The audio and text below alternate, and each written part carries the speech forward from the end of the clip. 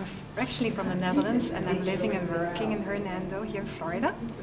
And I make graphical impressionism, and that means I work with an impression of what I see. These are landscapes, and I take a flower out, or I take a little water out. I can take anything out. And I like bright colors. This is an eye done in the same style. There are more eyes I made. There are actually a series of them.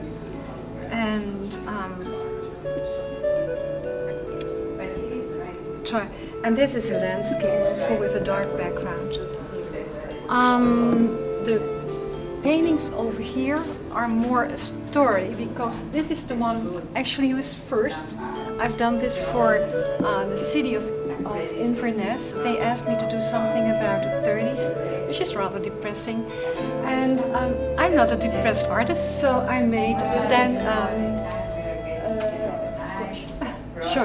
Charleston dancing in the 30s. And I took a dark background for the dark period of times with a rocky to say that it's a certain time, but it's still very cheerful, and they're dancing. And actually this is what is happening at this very moment too. After the 30s I had to make Woodstock, and then it's in the 60s. So I made the 60s background had to be orange. There had to be this color, purple, in it. That was a spiritual color we used a lot in the 60s. People are dancing differently, apart from each other. Girls have flowers in the hair. There's a lot of flower power over here, and it's very cheerful. I think that's actually about the 60s. This one is my most recent one. It is called Who's Watching, Who's Whispering, and I saw the image before my eyes, and I just made it, and I think you can see why it's called Who's Watching, Who's Whispering.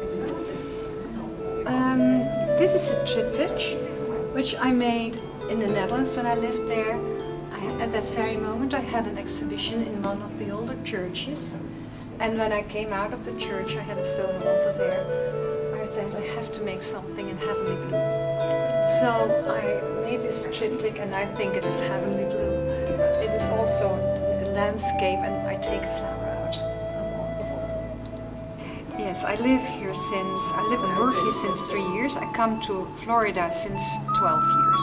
So I knew about Florida, and I was known over here. I live here and work here full-time since 3 years. And I have a wonderful studio in Hernando. It is very bright. A lot of sun is going, a lot of light is coming in. Not sun, the light is coming in. And I think it shows. It shows in what I make. It is very colorful, and I think living and working in a bright light like this is encouraging me very much to work in these bright colors. I always was busy with art.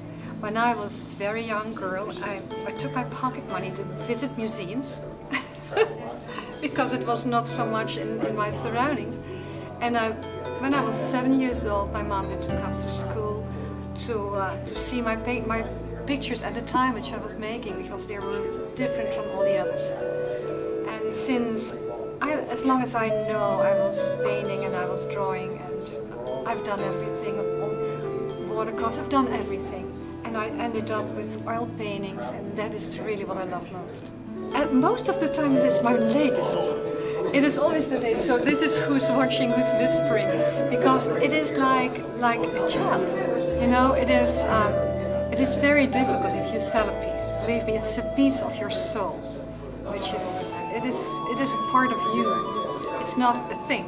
It is a thing, of course, but it is my thing. This exhibition is here till the 1st or the 3rd of February, so you're all welcome to see it, and you can see my art actually, because I think it's always better to see it real.